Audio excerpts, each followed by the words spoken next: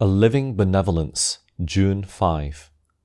I have showed you all things, how that so laboring ye ought to support the weak, and to remember the words of the Lord Jesus, how he said, It is more blessed to give than to receive. Acts 20:35. We should regard ourselves as stewards of the Lord's property, and God as the supreme proprietor, to whom we are to render his own when he shall require it. The servants of God should be making their wills every day in good works and liberal offerings to God.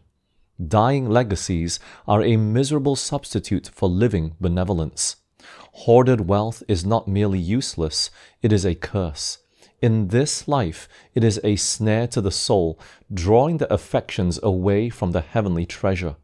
In the great day of God, its witness to unused talents and neglected opportunities will condemn its possessor.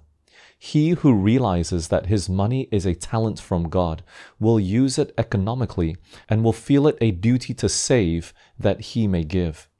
It is utter folly to defer to make a preparation for the future life until nearly the last hour of the present life. It is also a great mistake to defer to answer the claims of God for liberality to his cause until the time comes when you are to shift your stewardship upon others. Those to whom you entrust your talents of means may not do as well with them as you have done. How dare rich men run so great risks?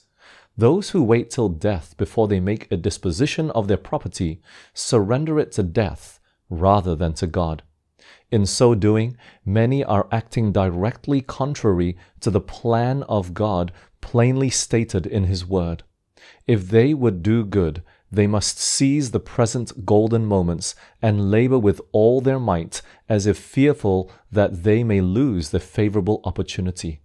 We must all be rich in good works in this life if we would secure the future immortal life.